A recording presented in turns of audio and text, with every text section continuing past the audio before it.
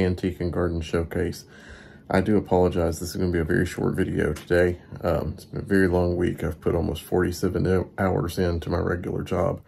So not a lot of time to get video footage or even go to the retail center for my shop or pretty much anything this week. But on the off hours, I have been working on a small project. I'm going to show you what the 2022 ornament for Christmas is going to look like for Antique and Garden Showcase. A little something I put together. So I was able to buy stacks and stacks and boxes of ornaments. I've got a ton of things here to use to put together.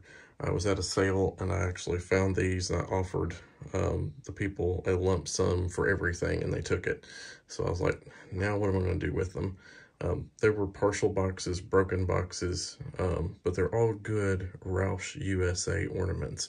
They're all stamped on the crowns and whatever else. So I thought these are going to be a really pretty first year kind of limited edition ornament for Antique and Garden Showcase. So getting ready for the holiday season, it's been very slow in retail for the last 2 weeks. So trying to amp things up for October, get some more interest going.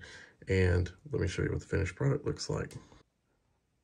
So this is one of the finished products. This one's got a glitter bow on it. You get a green ball ornament and a hook. And the crown of that is stamped with Roush on there. It's a USA glass ornament. These are going to be $3 for the larger ones and $2 for the smaller ones whenever I get those put together. There are some other ribbon patterns that I'm using. Let me see if I can grab another one down here. Well, I've managed to get green both times.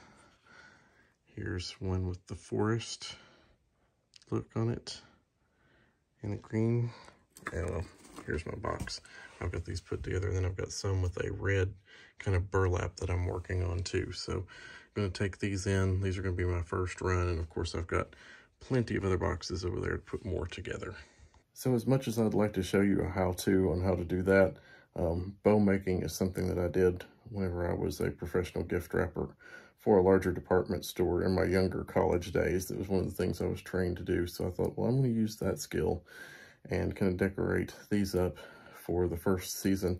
I had bought one of those metal wire Christmas trees, and I thought I need some vintage ornaments to go on it. And these were the only thing I could find. And I thought, let's jazz them up. Let's make something special for the booth this year. So these are the things that are going to be available probably after this weekend, after this Saturday that you're watching the video. So 1st of October on through, I'll keep filtering some things in there as I find them. But other than that, I've got a couple of pieces of furniture. I'll show you what those are real quick. This piece of furniture is really neat. It's a Hickory Furniture American Masterpiece. Large console table or sofa table. Has neat drawers in it. All nice dovetail construction. It even has the plaque in there, American Masterpiece Collection. It's Chippendale style in really pretty decent condition. Nice handles on there. And I am asking $145 for this table. It's Hickory Furniture Company American Masterpiece Collection. And a really neat piece that will be going over this weekend to the booth.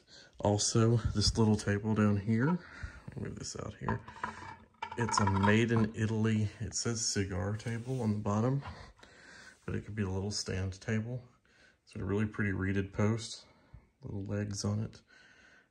That table is going to be $40 when it goes over to the booth.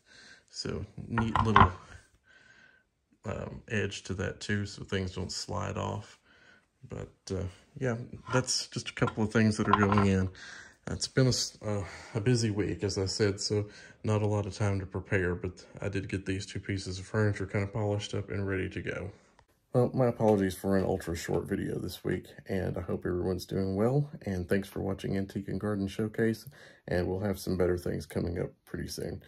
Have a great week. We'll see you in the next one. Bye.